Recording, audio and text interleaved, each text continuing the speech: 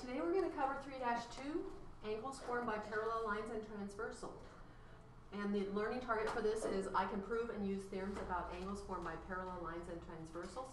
So we covered transversals and the angles last time. Today we're going to look at them with respect to parallel lines. So we have a postulate and 3 theorems we're going to talk about today.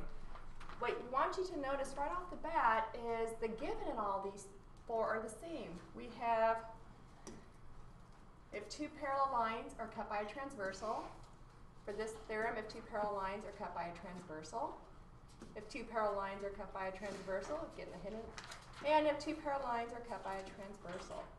So it makes it a little easier to know when to use these theorems if you have 2 parallel lines cut by a transversal. Then, this is where it differs. For the first one, the corresponding angles postulate tells us the pair of corresponding angles are going to be congruent. And the same with the alternate interior angles theorem. They're also going to be congruent. Same with the alternate exterior angles theorem. They're also congruent. So let's look at an example of these. So we want to name the pairs of angles that are congruent by the corresponding angles postulate. So here we have 2 pairs. We have 2 parallel lines cut by a transversal. We know that they're parallel. We have the markings here. So let's figure out the different pairs of angles that we have. Okay, so we've got the angle pairs listed here. We have angles 1 and angle 5 are corresponding, and you can see the other pairs of angles, 2 and 6, angle 4 and angle 8, and angle 3 and angle 7. Now let's take a look at the alternate interior angles. Okay, so our alternate interior angles theorem states our 2 lines, parallel lines cut by a transversal, then their alternate interior angles are congruent. So in this picture we have angle 2 is congruent to angle 8, and angle 3 is congruent to angle 5. Again, they're alternating on opposite sides of the transversal. On the inside or the interior of the angles, or the lines. For the alternate exterior angles theorem, we have angles 4 is congruent to angle 6, and angle 1 is congruent to angle 7. Again, they're on the exterior and they alternate. Okay, and our last one is our same side interior angles theorem. This one, we have same side interior, so we're looking at angles 3 and angles 8 are supplementary, and angles 2 and angles 5 are supplementary.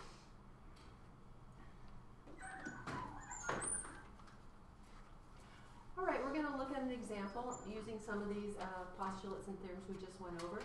So first angle they're asking for is angle, the measure of ECF. So remember, we've got measure here. That means we want to find an actual number. So first of all, we need to see what information we've been given. Well, we have this picture, we have a transversal, and we've got 2 lines. And notice that we have parallel markings on the line. So that means we've got 2 parallel lines cut by a transversal, so we're going to use one of our theorems or postulate. Let's identify where angle ECF is. So we're going to start with ECF. So that's going to be this angle. And what do we know? Well, we know a couple things. We know that it is a corresponding angle to this one. And our theorem or postulate tells us that corresponding angles are equal when we have a transversal cutting parallel lines. So that means that angle ECF has to be 70 degrees. All right, example B now is asking for the measure of angle DCE. So which angle is DCE? DCE is going to be that angle. Again, we have our transversal, we have our parallel lines, so we're going to look at the information we have to figure out how to find the measure. Well, we know that DCE is 5x. What else do we know? Well, we know that angle ABC is 4x plus 22. So we're going to use that information to help us solve this problem. What kind of angles? The first thing you want to do is identify the angle type, and that will tell you whether they're going to be congruent or supplementary or perhaps neither. In this case, they're on the same side of the transversal, and at the same position relative to the line, so they are corresponding angles as well. So we're going to set these two expressions equal to each other because we know corresponding angles are congruent. All right, so I set 4x plus 22 equal to 5x because those are congruent angles. And then I just went through the steps. Subtract 4x. That gives me 22 is equal to x. And I have angle CD, so x is 22. And then I have to remember, we're not done. They're asking us for the angle. We've got to plug this into 5x. So that's where this comes from. 5 times 22 is 110. 110 degrees. Whoops, sorry. That is angle DCE. So the measure of angle DCE is 110 degrees. And guess what? It's your turn now to use the postulate or the three theorems and figure out the measure of angle QRS as we check it out for example 1. Good luck.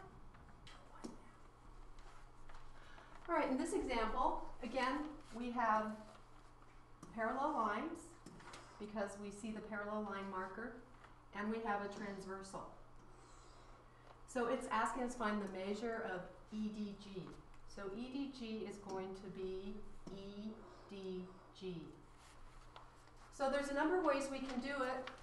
We see that EDG is a corresponding angle to this angle, but we also notice that EDG is alternate exterior angle to FBC, and I think that might be a little bit easier, so I'm going to actually do it that way.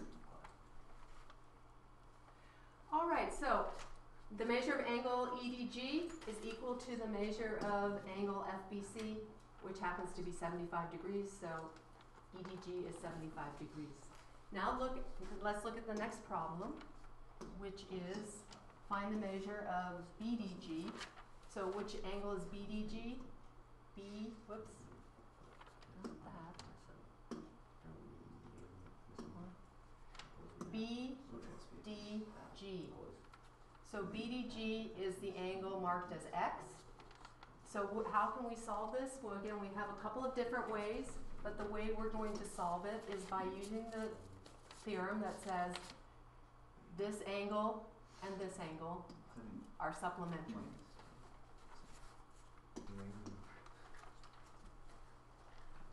All right, so the measure of BDG plus the measure of ABD, sorry, this should be D, is 180. So I'm going to take the expression that for ABD, which is 2x minus 35, and add it to BDG, which is x, and set it to 180. I combine my like terms, and then I subtract or add 135 to both sides. I end up with 3x equals 315. Divide by 3, and x is 105. BDG is x degrees, so the measure of angle BDG is 105 degrees. Ms. Briscoe, is there a way we can check our answer with some of the other theorems we just learned? There's lots of ways. We know that this angle and this angle are linear pairs, so they should add up to 180. So let's see, this was this is 105, and we already found out that this was 75. Do 105 and 75 add up to 180? Yes. So that helps us check it out. Excellent. Okay, now it's your turn for check it out.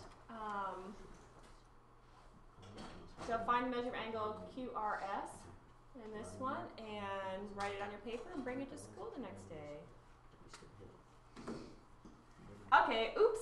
This is a check it out for example 2 you need to be doing. We had to go on there for a bit. Good luck, and let's move on. All right, one more example. Find x and y in the diagram. So let's look at what information we have.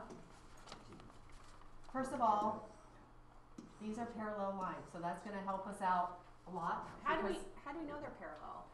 Again, it has the parallel line markers here. So they're all parallel to each other. We've got two transversals, and we're going to use this information and our theorems to help us figure out how to solve x and y. Alright, so if we look at the diagram, we see that 5x plus 5y is a corresponding angle to 60 using m and n as our two lines being transected. If we look at 5x plus 4y and 55, we see that these are actually alternate interior angles using lines n and l. So I've set up these equations, and we're going to solve it as a system of equations. Alright, so using the system of equations, I used elimination, so I subtracted this equation from. Alright, so I had to correct a mistake, so we'll start all over. We subtracted this bottom equation here from the top, and we ended up with negative y is equal to negative 5. Divide both by negative 1, and we get y is equal to 5.